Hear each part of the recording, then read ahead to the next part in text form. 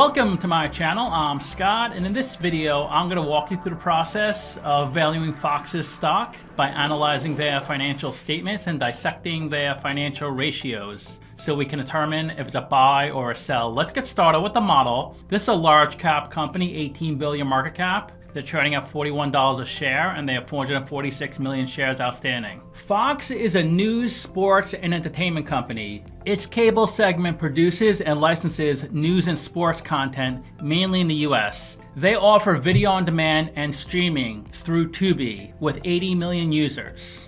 Let's look at their financials. The way you value a company is you estimate the free cash flows into the future, and then you discount those numbers back to today's value. That's what we're doing in this video. And free cash flow is cash flow from operations minus capital expenditures. They had 2.2 billion of free cash flow in 2021, but it came down to 1.6 billion in 2022, down 27%, down another 8% into 2023, up a little bit, up 4% in 2024. They did complete their 2024 fiscal year. Net income is the profit or loss on the income statement. It's revenue minus expenses. A similar trend, it went from 2.2 billion down 44% to 1.2 billion, then up in 2023, up again in 2024. Margins, double digits, 11% net income margin. Revenue is a sales for the company, and that doesn't go up too much, from 13 billion to 14 billion. Revenue was 15 billion in 2023. It came down 6% in 2024. They do pay a dividend of 1.3%, which cost them $240 million,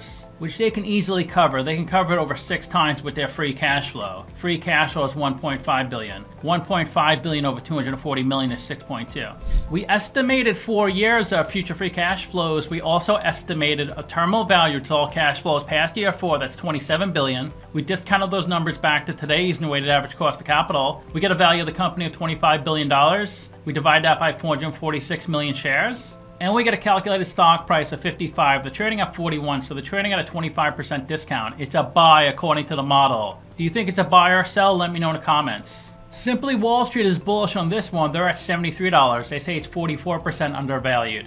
22 analysts priced this stock at 41, exactly where they're trading at. There are 42 companies in the same industry as Fox, and if they have a number in red, they're worse than the median. If they have a number in blue, they're better. They spent 345 million in CapEx, a little more than the average. Debt to equity ratio 0.7, which is better than the median average. For every dollar of equity, they have 70 cents of debt. They do pay a dividend of 1.3%, higher than the average, lower than the median. Nexstar is number 1 at 4%.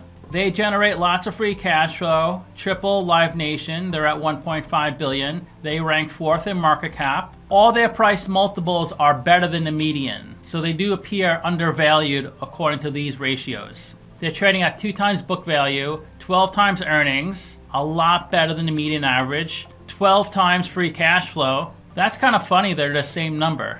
That is accurate. In trailing 12 months, their earnings and free cash flow are really similar. I showed you earlier when we looked at their numbers. And they're trading at 1.3 times revenue, which is equal to the median. Their revenue is 14 billion, and their 5-year annual revenue growth rate is 4%, which is higher than the median, lower than the average, but a lot lower than Netflix, Disney, and Live Nation. Here's their latest income statement, the first quarter of 23, first quarter of 24. Revenue is down from 4.1 billion to 3.4 billion. That's not good. Operating expenses are down a lot, from 2.7 billion to 2 billion. SG&A 500 million. So operating income 960 million. Last year it was an operating loss of 51 million. 257 million of taxes, net income 700 million. Last year a net loss of 50 million. They're buying back a lot of stock. Last year 521 million shares outstanding, now 474 million. So they bought back almost 10% of their stock. EPS of $1.41, last year a loss of 10 cents.